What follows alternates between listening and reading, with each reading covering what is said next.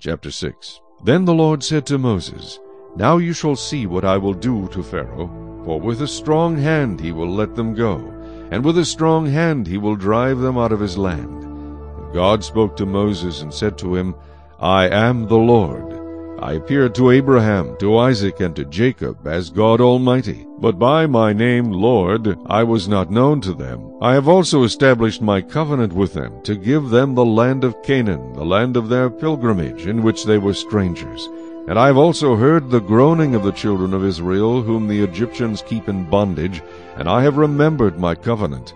Therefore say to the children of Israel, I am the Lord. I will bring you out from under the burdens of the Egyptians. I will rescue you from their bondage, and I will redeem you with an outstretched arm and with great judgments. I will take you as my people, and I will be your God. Then you shall know that I am the Lord your God, who brings you out from under the burdens of the Egyptians, and I will bring you into the land which I swore to give to Abraham, Isaac, and Jacob. And I will give it to you as a heritage. I am the Lord. So Moses spoke thus to the children of Israel, but they did not heed Moses because of anguish of spirit and cruel bondage.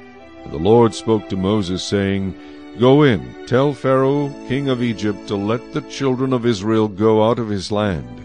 And Moses spoke before the Lord, saying, The children of Israel have not heeded me. How then shall Pharaoh heed me, for I am of uncircumcised lips? Then the Lord spoke to Moses and Aaron, and gave them a command for the children of Israel, and for Pharaoh king of Egypt, to bring the children of Israel out of the land of Egypt.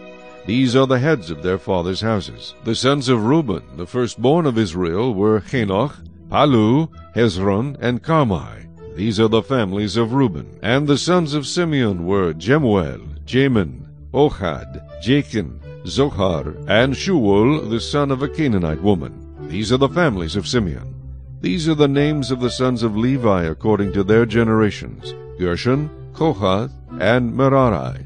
And the years of the life of Levi were 137. The sons of Gershon were Libni and Shimei, according to their families. And the sons of Kohath were Amram, Ishar, Hebron, and Uzziel. The years of the life of Kohath were 133. The sons of Merari were Malai and Mushai. These are the families of Levi according to their generations. Now Amram took for himself Jochebed, his father's sister, as wife, and she bore him Aaron and Moses. And the years of the life of Amram were 137. The sons of Ishar were Korah, Nepheg, and Zikri. And the sons of Uzziel were Mishael, Elzaphan, and Zithri. Aaron took to himself Elisheba, daughter of Aminadab, sister of Nashon, as wife, and she bore him Nadab, Abihu, Eleazar, and Ithamar.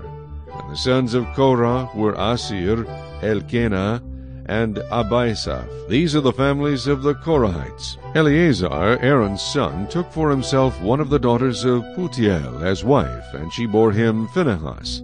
These are the heads of the fathers' houses of the Levites according to their families. These are the same Aaron and Moses to whom the Lord said, Bring out the children of Israel from the land of Egypt according to their armies.